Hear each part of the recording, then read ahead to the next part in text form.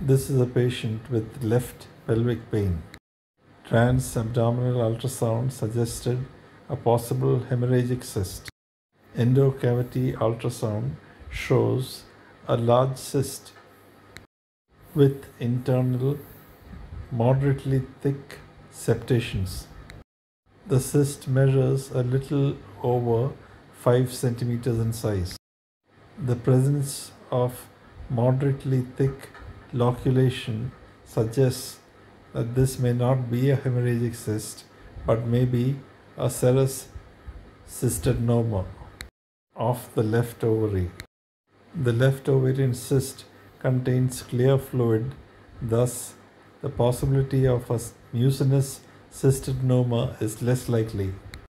Thus, the diagnostic possibilities include either a serous cystadenoma or a mucinous cystadenoma of the left ovary. Color Doppler ultrasound and power Doppler ultrasound suggest mild vascularity of the septations.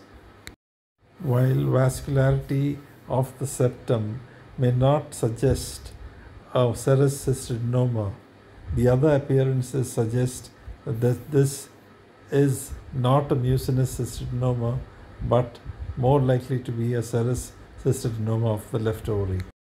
Finally, the sonographic diagnosis in this patient is likely to be that of a serous cystadenoma of the left ovary.